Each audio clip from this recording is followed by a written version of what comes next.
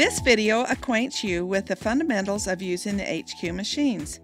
It includes topics such as using the handles and pulling up the bobbin thread. After the machine is threaded, locate the needle up, needle down button on the left handle.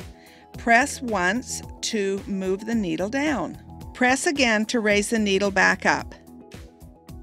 While holding the tail of the thread with the left hand, press the needle up-down button with the right hand, bringing the needle back to the up position. Pull the machine 4 to 5 inches away while holding the thread. Bobbin thread will pull up, allowing you to grasp the loop and pull it to the desired length. Now do some locking stitches and begin stitching. Relax your hands and maintain a light touch on the handlebars. Gripping the handlebars too tightly may cause body tension, resulting in poor quilting quality.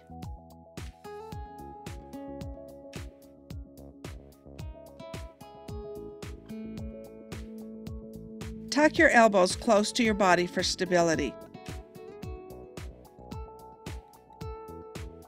The Handi Quilter machine, combined with the frame system, will give you a smooth, even glide.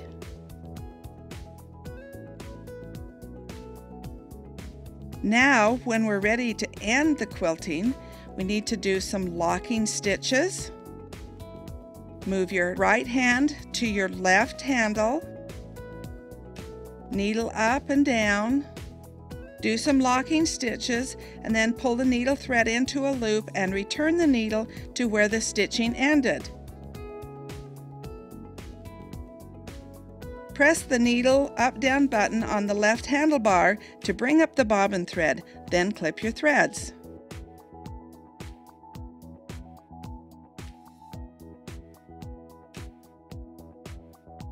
Now we're ready to advance the quilt. Remove the clamps from both sides of the quilt, lift the latches and loosen the front of the quilt. Use the hand roller to roll the quilt onto the take-up pole. Advance the quilt to show the next area you want to work on.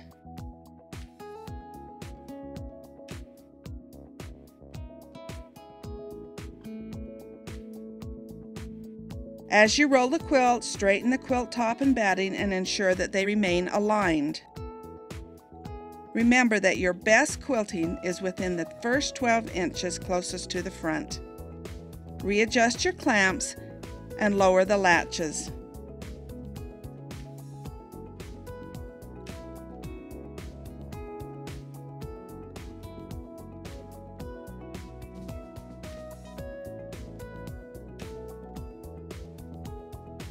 Baste the left and right sides of the quilt.